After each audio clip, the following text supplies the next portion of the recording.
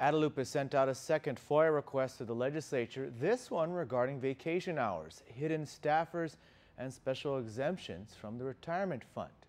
According to a release sent out by the governor's planning advisor, Troy Torres, they have been, quote, discovering more issues hidden within the world of secretive legislative finances that deserve to be brought out into the light.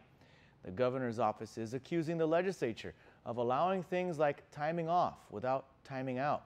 One of the questions in the FOIA request is whether it is true that legislative staffers commonly do not use vacation hours even when they take time off and instead accrue those hours in order to cash out their leave every 2 years. The second allegation is that there are hidden staffers, or that the legislative staffing pattern is understated. The governor's office is asking if there are workers who act as employees but are paid via contracts for services that do not appear on the staffing pattern, and if so, how many? The third allegation is that there is a special exemption from the retirement fund for a class of legislative staffer that does not contribute to the retirement fund.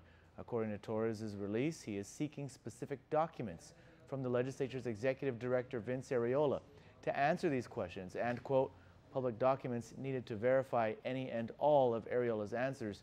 Torres is asking for all requests filed by senators, employees, and former employees for the use of the annual leave hours from the start of the 33rd Guam Legislature.